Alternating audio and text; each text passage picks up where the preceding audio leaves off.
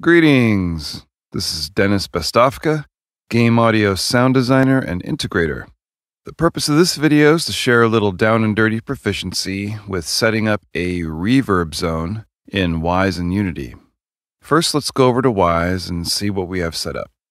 Just like on an analog console or DAW, we set up an auxiliary channel before the master, and on that aux channel, we insert a reverb here under Effects. In this case, we're using one of the included audio-kinetic reverbs, which aren't bad at all.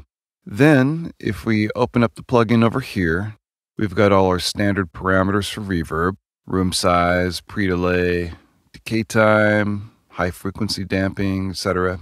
For this demo, I've exaggerated the decay and mix way above what would be normal worldization, just so we can really hear the effect working.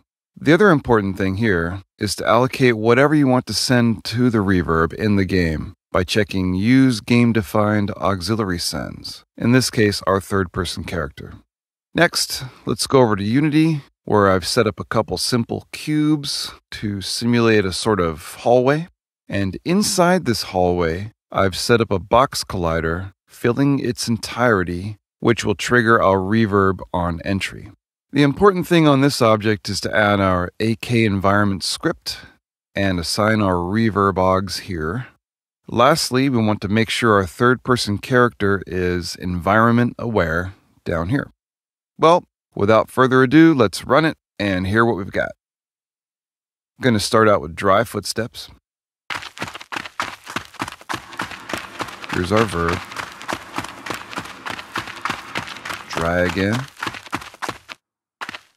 Turn around and hear it again.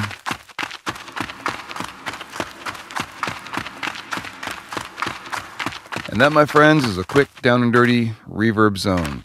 Thank you for joining me in this demo, and stay tuned for more personal projects with Wwise Unity.